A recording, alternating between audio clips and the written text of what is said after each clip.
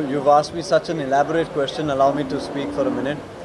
I think the whole idea was to shock the audience with a new me, Neil 2.0. I went through a massive transformation. Yeah, I had gained a lot of weight for one of my films, post which then of course the COVID hit, and but when I wanted to come back on screen, I wanted to come back in the same avatar that my fans expect me to be, the cool, dapper.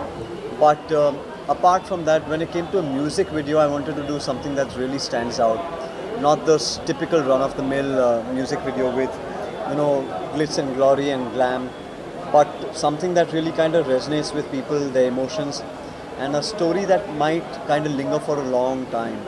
And then of course Rashid sir, Ankit Tiwari ji's beautiful voice, Rashid sir's music direction, and of course Adhya and Suman's direction over all of this really catapulted into making the song much bigger. I had the opportunity of working with the ever so beautiful Shreya, and I was very privileged and honored that Music Garage considered me worthy of it. In overall, I think the uniqueness of Tu Meri Aashiqui is that it's a three-part film, I would call it.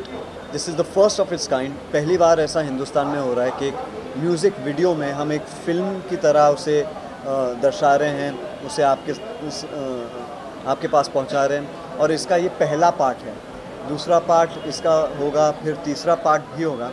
तो तीनों की अगर कहानियाँ एक साथ जोड़ के देखें तो almost it's like a short film, but music की इंडस्ट्री में शायद ये पहली बार हो रहा है, और उसका ये एक्स फैक्टर मुझे अट्रैक्ट कर गया, और I am very happy that people are loving it. Great response. We are already touching some great numbers, and yeah, nervous. I think it's Shreya's debut, but I think I'm as nervous as her. I know this is my grandfather's. I know this is my grandfather's centenary year. Mukesh ji को उनकी birth anniversary है, 100 साल पूरे हो गए हैं, और उन्हें गए हुए करीबन 50 साल हो चुके हैं। फिर भी आज की युवा पीढ़ी तक भी आज भी मुकेश जी को याद रखती हैं, और उनकी वजह से उनकी सारी पीढ़ियों को, उनके सारे जनरेशन्स को इतना प्यार, इतनी इज़्ज़त दी है। तो जाहिर सी बात है कि जब उनका सेंटनरी ईयर है तो म्यूज़िक को लेकर कुछ ना करें ऐसा तो हो ही नहीं सकता था। तो जहाँ मेरे पिताजी वर्ल्ड टूर्स कर रहे हैं उनके शोज़ और उनके गानों को दिलों तक, लोगों के दिलों तक पहुँचाने के लिए, तो मेरा एक बतौर एक्टर की हैसियत से फ़र्ज़ बनता था कि मैं भी म्यूज़िक को लेकर कुछ करूं।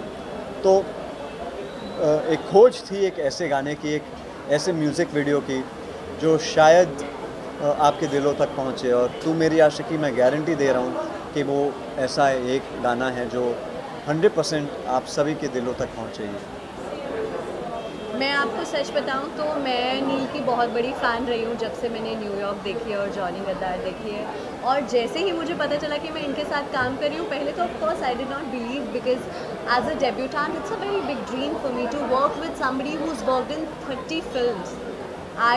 it is a dream come true debut for me, and फिर जब मुझे यकीन हुआ तो मैं नर्वस हुई कि पता नहीं मैं कैसा परफॉर्म करूँगी, पता नहीं नील सर खुश होंगे या नहीं, I don't know if he will be happy with the she's being very humble or not, but I am telling you, he has made me so secure as a person, as an actor, as a friend, and on set he literally treated me like a child, that just perform, just leave everything from your mind, go ahead, fly, Adhan and I will be your wings. And I was so happy that he's been so kind and so cooperative, and he has, guys, zero air about himself, even after belonging from such a family which is one of the epitome of legacies that we talk about in Bollywood. That's very kind of you, Shreya. Thank you. Compliments right back at her.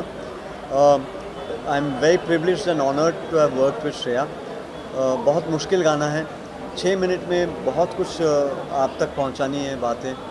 तो इस 6 minute की film मैं कहूँगा, अध्ययन सुमन जी की 6 minute की ये film है, उस पैमाने पे हम लोगों ने शूट किया है इस गाने को।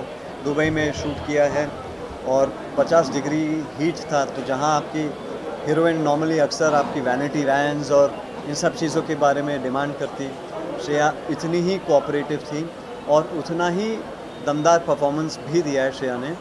और मैं मानना चाहूँगा कि वाकई में ये एक अव्वल नंबर का डेब्यू है, बहुत ही अलग किस्म का डेब्यू। जैसे जॉनी गद्दार में अलग किस्म की एक फिल्म करके डेब्यू मैंने की थी, मैं ये इनकी जॉनी गद्दार मानता हूँ। ओह सर, ये आपने बहुत बड़ी बात बोल दी। And I can not wait to work with him in part 2 and part 3 because मतलब मैं आई एम जिप्ड, बट अगर आप स्टोरी सुनेंगे तो you will be just like what. No it's very exciting. Part 2 and part 3 is very very exciting. तो उम्मीद कर रहे हैं कि पहले पार्ट को बहुत प्यार दें, है ना? हाँ, बहुत। जितना हमने इसे बनाने में प्यार दिया है, हम चाहते हैं कि आप तक पहुँचे और आप भी इसे उतना ही प्यार दें।